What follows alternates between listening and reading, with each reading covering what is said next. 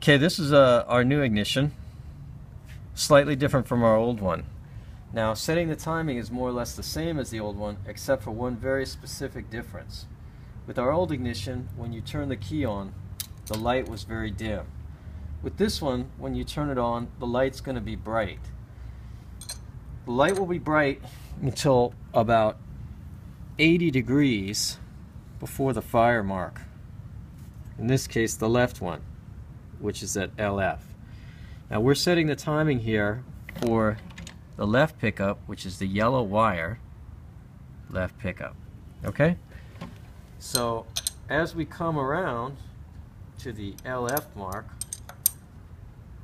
the light will be out and then it will come on at the LF mark. Okay? As you can see, the light is coming on at the LF mark. Plate is centered, more or less. And that's it.